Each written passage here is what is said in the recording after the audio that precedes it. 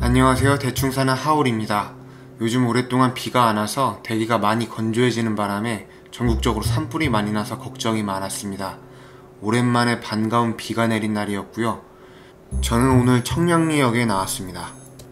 비가 와서 축축하고 나가기 싫기도 했지만 나갈 수밖에 없는 이유는 비가 오면 술이 더 맛있어요. 비 내리는 날 맛있는 술을 먹으러 갈 곳은 청량리 1번 출구에서 도보로 2분 거리에 있는 고향집 아바이순대입니다. 영업시간은 오전 10시부터 저녁 10시까지라고 하고요. 일요일은 정기 휴무입니다. 평일 오후 4시경 저녁 손님들이 오기 전에 방문했고요. 다 먹고 나올 때는 만석이었습니다. 메뉴입니다. 저는 수육 모둠순대 중짜를 먹었습니다. 재료는 모두 순수 국내산만 사용한다고 하고요. 나가서 부실합니다. 밑반찬이 먼저 나왔고요. 오늘 곁들일 막걸리도 같이 나왔습니다.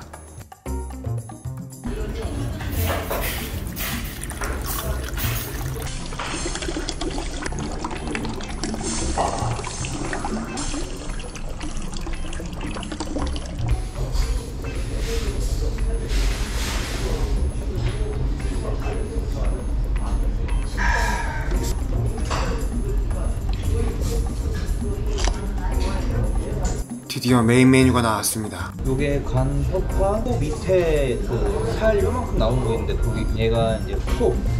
이게 네, 콧등? 네, 이게 오소리고 네. 얘가 이제 항정. 네, 얘가 이제 귀 부분. 네.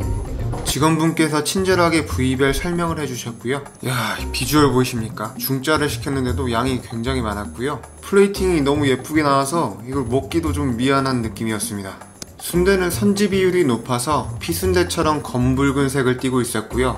서비스 순대 국물은 100% 국내산 돼지 사골만으로 우려서 그런지 농도 있는 진한 국물이었고요. 부위별로 하나씩 먹어봤습니다. 순대는 선지 외에 고기, 소, 야채, 당면이 들어있었고요. 선지 비율이 높아서 식감은 꾸덕꾸덕하고 부드럽고 풍미가 좋았습니다. 다음 부위를 먹기 전 막걸리로 입을 헹궈줬고요. 오소리는 쫄깃하고 담백했고요. 전체적으로 수육에 참깨 외에도 참기름을 살짝 바른 건지 고소한 맛이 느껴졌습니다. 콧등살입니다. 많은 순댓국에서 콧등살을 먹어왔겠지만 돼지코라고 인지하고 이렇게 한 점 한 점 먹은 건 처음이었고요. 쫄깃함과 쫀득한 식감이 입안을 아주 즐겁게 했습니다. 돼지코를 음미하면서 이렇게까지 맛있게 먹고 있는 제 모습에 살짝 현타가 왔고요. 미쳤네요. 간입니다. 우리가 모두 다 아는 그 맛 맞고요. 다른 부위들의 쫀득하고 쫄깃한 식감 위주인데 꾸덕꾸덕한 식감을 더해주면서 질리지 않고 계속 먹게 해줍니다. 두항정살입니다. 항정살이 돼지머리랑 앞다리 사이에 존재하는 부위인데 앞다리 쪽에 붙어있는 항정살에 비해서 두항정살은 지방 비율이 좀 더 높은 게 특징이고요. 지방의 물컹물컹한 식감과 느끼한 맛을 형성하기 쉽지만 느끼하지 않고 정말 쫀득쫀득하고 고소하기만 합니다. 삼각살입니다. 직원분께서 코 아래로 안쪽에 붙어있는 작은 부위라고 설명해 주셨는데 특수 부위들을 많이 먹기 시작하면서 삼각살이라고 명명해서 부르고 있는 것 같더라고요. 담백하고 맛있었습니다.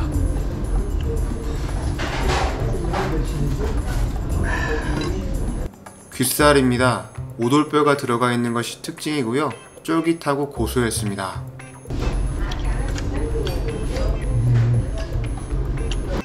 돼지 허파입니다. 부드럽고 담백했습니다.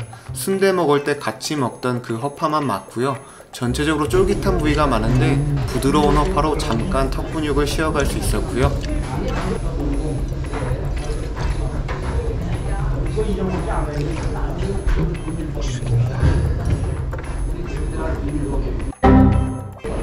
다른 식감의 부위를 또 한 입에 같이 먹으니까 또 재밌는 맛이 나서 질리지 않고 계속 먹을 수 있었습니다.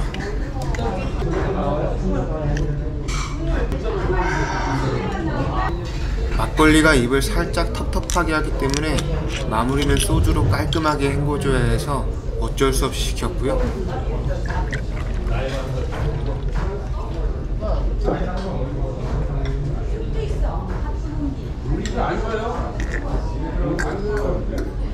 소주가 너무 달았습니다. 비가 와서 술맛 좋은 날에 좋은 안주랑 배부르게 잘 먹었습니다. 구독과 좋아요는 영상 제작에 큰 힘이 됩니다.